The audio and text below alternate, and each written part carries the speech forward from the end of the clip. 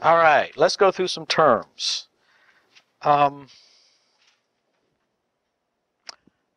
thought I might review a little bit, but of what we just left off about. We're talking about the different forms of doing business, but I think I'll just keep on going.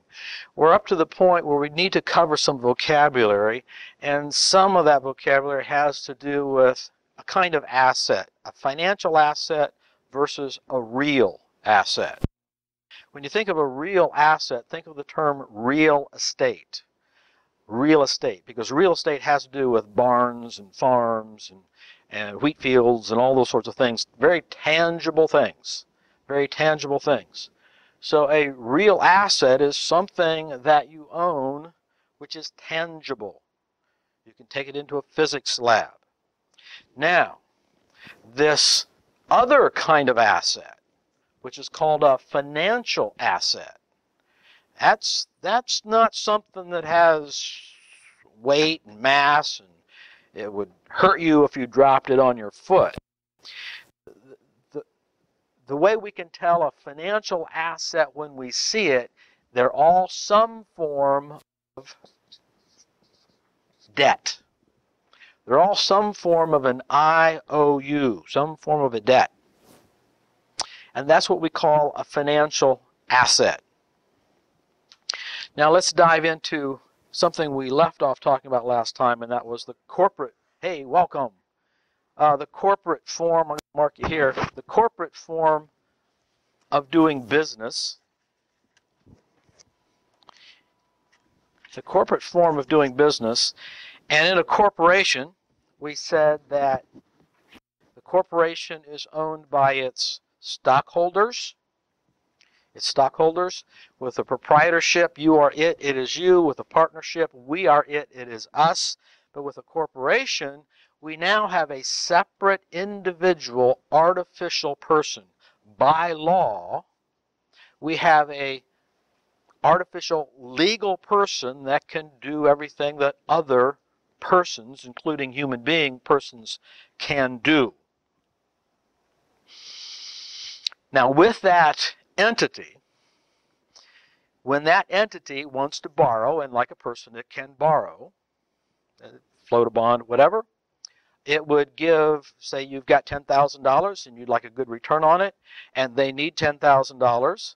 Well, they could write up an IOU $10,000, and I'll pay you 10% interest for the next 7 years. And you say, okay, here's the $10,000. I take this piece of paper, and you better be paying me every year, the 10% every year. And at the end of that time period, I want all my money back. Is that a deal? That's a deal. And accountants would call that financing by debt. That's debt sort of thing. Now, there's another way the corporation get money. They can sell off shares of the corporation. And they call that equity. Now, those are accounting distinctions. But I want to make the point in our economics class that both a stock certificate and a bond are both a financial asset. Since we're not in an accounting class, I'm saying they're both a form of IOU. Well, it's obvious how a bond is an IOU. You gave them the money, they gave you a piece of paper, it's a promise to pay you back with interest. That's obviously a debt, obviously financial, obviously IOU. But how is a stock an IOU? Well, let's say you own 50% of a company, so that you own 50, say 100 shares in the company, you own 50 of those 100 shares, and you decide to take a tour one day, and you go to the corporation, and you go up to the guard of the corporation and say, hi, I'm 50% owner, here's my stock certificates, and I would like to take about, let's say I'll draw a line, how big is it? It's about this big. I'm going to draw a line right down there, and I'm going to take all of those things, and I'm going to hand you my stock certificates, and I'm going to take all that portion of the company. Does that work? Does that work? No. No. Yeah, you own the shares, all right, but you don't own that. Oh, you don't own it. What does that stock certificate say? It says that if and when the company makes profits, the company might decide to declare dividends, and if it declares dividends, it promises to pay you 50% of all dividends because you own 50% of the stock. So I am arguing that in an economics class, rather than debt versus equity financing, even the shares of stock itself is a form of an IOU, not a form of an ownership. The test of ownership is if you can't disown it, you don't own it. So what do you own with a stock certificate? You own whatever proportionate share of the dividends that that company distributes. You are owed that. That's what is owed to you. It's not in the text, but I thought since we're talking about macroeconomic wealth and individual wealth, we probably should define it. So let me just give you a definition that I don't have in the book, but it's my definition of wealth, and so I think I'll just lay it out there so you can get it in your notes. Because if we're talking about wealth, we should probably define what we're talking about. The definition I'll give you of wealth is the quality and quantity of your economic options. For our purposes, the definition of wealth is the quality and the quantity of your economic options. Now notice I didn't necessarily say anything about money, not necessarily, because economic wealth can include money, obviously, but it can be greater than money. For instance, is good health, would you say, is good health a form of economic wealth? Yeah, I know a lot of people will spend a lot of money to regain their health or to even increase their health, right? Are family relationships a form of economic wealth? I think so. I know of one person that I worked with quite a few years ago. He made a lot of money, and he was one of those fellows that really liked to work. He really lived to work. He didn't work to live. He lived for his work, and he made money at it. He was good at it. But he spent a lot of money during the time I knew him giving it to shrinks, giving it to psychologists. And he was paying a lot of money to have his kids go to psychologists. And his ultimate goal, since he didn't spend any time with his kids when they were growing up and they weren't really part of his agenda, he was just trying to hope some way that he could help the kids understand him better so that they would kind of like him. He just wanted to have a relationship with his kids, and he didn't build it when they were growing up, and they didn't think very highly of him, and so if he paid them to go to a psychologist, maybe they might think better. He was willing to spend money to rebuild a relationship with his children that he didn't have when they were growing up.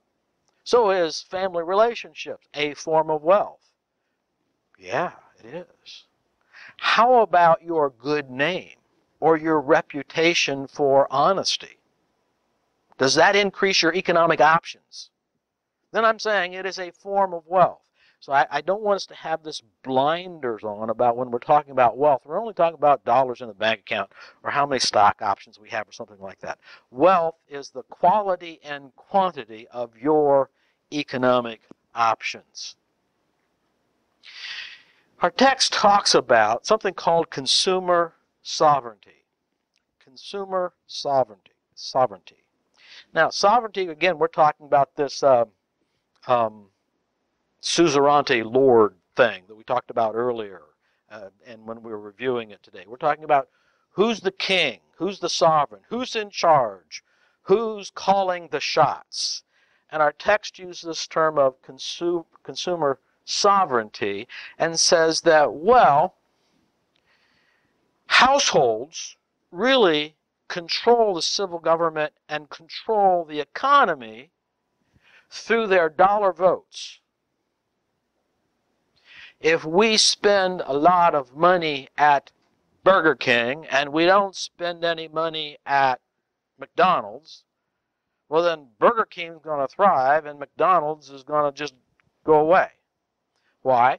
Because with our dollars we voted that I like this kind of sandwich and I don't like that kind of sandwich. So who rules in the economy? Well, it's the people who spend their dollars. And however we spend our dollars, that's going to determine the winners and the losers.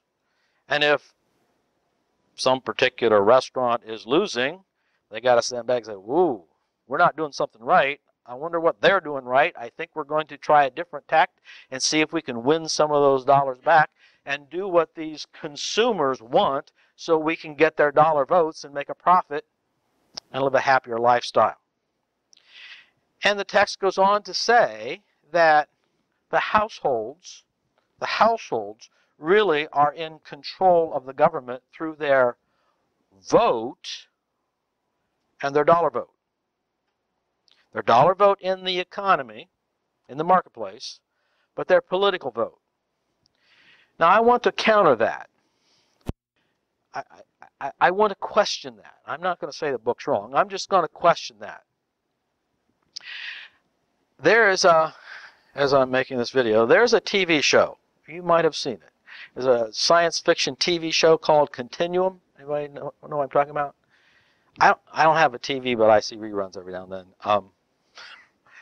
Anyway, you know what I'm talking about? You know what I'm talking about. Okay, well, there is this TV show Continuum. I know because I've seen some episodes of it. But these script writers write this science fiction television show about how a culture becomes more and more corporatist and the corporations take over and obsolete the civil government as we know it. And so the plot is we the people against the corporations.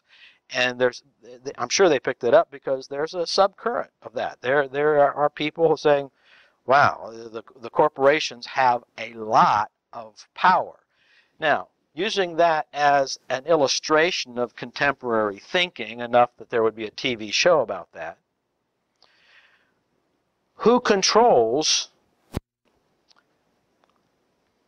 from a legal sense, who controls the game of the macroeconomy in terms of its governance?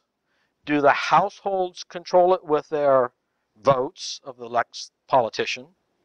Or could it be that this consumer sovereignty, this dollar vote, comes from the biggest economic powerhouse in terms of institutions in our society? And that huge institution is not the family, it's not the nonprofit, it tends to be the ever-growing and increasingly dense, one popular term is the one percenters in the news. People are talking about those evil one percenters and we're the 99 percenters, where this sovereignty, which at least in theory, the government is supposed to be the dog and the business corporations are supposed to be the tail that the dog wags. But what if this tail starts wagging the dog? What if the corporations, through their influence and power now, have more influence over corporation, over the government, than do the citizens and the households? And it's more and more a question that is being debated. I don't see any trend of it reversing itself. I see the trend continuing, and that's probably why TV shows like Continuum kind of have a draw to them, because they're science fiction about could society be going in that particular direction. We're going to close there and begin our next section with what I call the 4 socio-economic isms.